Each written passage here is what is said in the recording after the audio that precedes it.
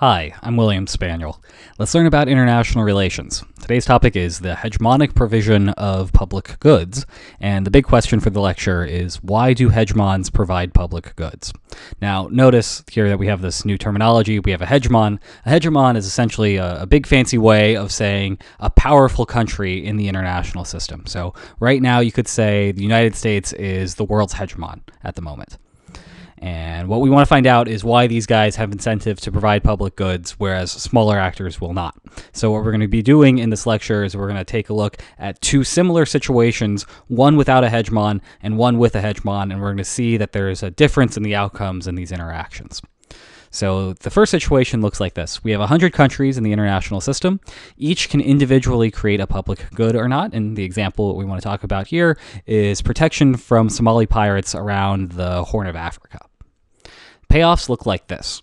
If at least one country provides the public good, everyone receives 10 units of value. So this is a little bit different from what we saw in the last lecture, where every country who produced a public good added to the total value of the public good to be shared by everyone. Here, if one country produces the public good, everyone receives 10. If two countries produce the public good, then everyone still receives 10. They're not receiving 20, and they're not receiving 30 if three guys are producing. As long as 1, 2, 3, 4, or all the way to 100 are producing the public good, then we're only receiving 10, right? I can't make the pirates even less likely to attack my ship if there's already a 0% probability that's going to happen because one country is safely patrolling these seas.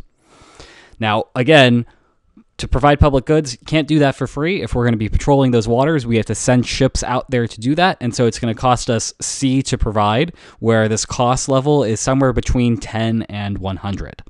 And that's what happens if you provide. If you free ride, that costs nothing, right? But it relies on someone else to provide the benefit. You know that you're not going to be getting the benefit from yourself. You're going to have to rely on someone else to do it. That's what free riding is. Now notice that when you provide, you get 10 minus C. If you don't provide, you get 10 if someone else provides and 0 if no one else provides.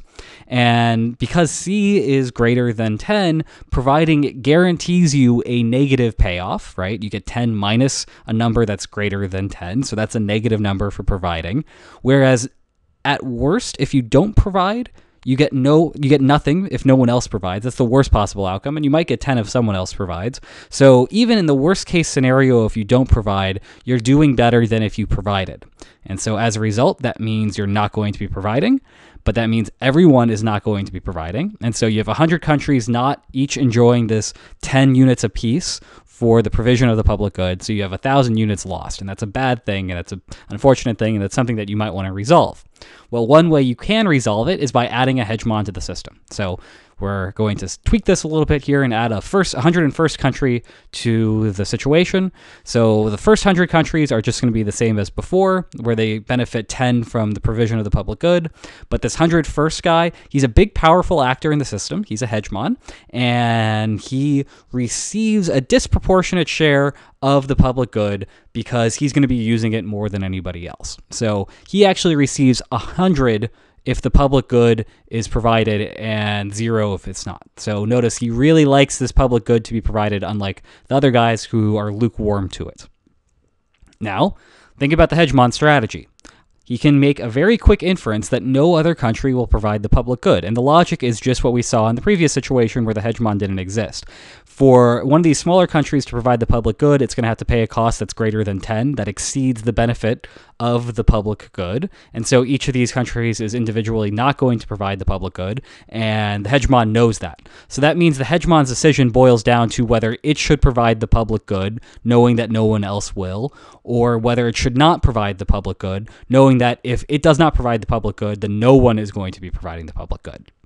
Well, if it provides, it gets 100 minus C, and if it doesn't provide, it gets 0. But notice that C is less than 100, so that means by providing, the hegemon gets a strictly positive payoff, and by not providing it, it gets 0. Well, that means providing in a positive amount is better than not providing, and so the hegemon provides the public good, and everyone enjoys it. So what we see here is that without the big guy, no one receives any of the benefits, but with the big guy, everyone receives a value of 10 despite having put no extra effort into the game, right? Even with this hegemon existing, we don't have anyone else providing effort, and they're still receiving the benefit purely because he's there to provide it for everyone else. And of course, the hegemon is still happy here because by providing it, he's enjoying the benefits, and he really enjoys those benefits a lot, so he's willing to pay a higher cost than these other guys would be to produce the public good. And just as a quick little look into this and see if this holds any weight whatsoever, I looked into Operation Ocean Shield, which is the mission to protect those ships around the Horn of Africa from Somali pirates. And sure enough, the United States, who does a disproportionate amount of the trading in that area, also has a disproportionate number of ships patrolling those seas. So that's a pie chart of all of the countries that are providing naval ships to protect that area, and you can see that the United States with 13 ships is beating everyone else. The United Kingdom and Denmark are the two other guys who are providing the most, and they're only providing 3 apiece. So sure enough, the United States, the hegemon, is providing more of the public good than anyone else is, and they're getting some help from other guys as well, but it's really the United States that's pushing this one and making sure that the public good is going to be provided for by creating this substantial base, which is what we might have hoped for here by what we've seen in the model.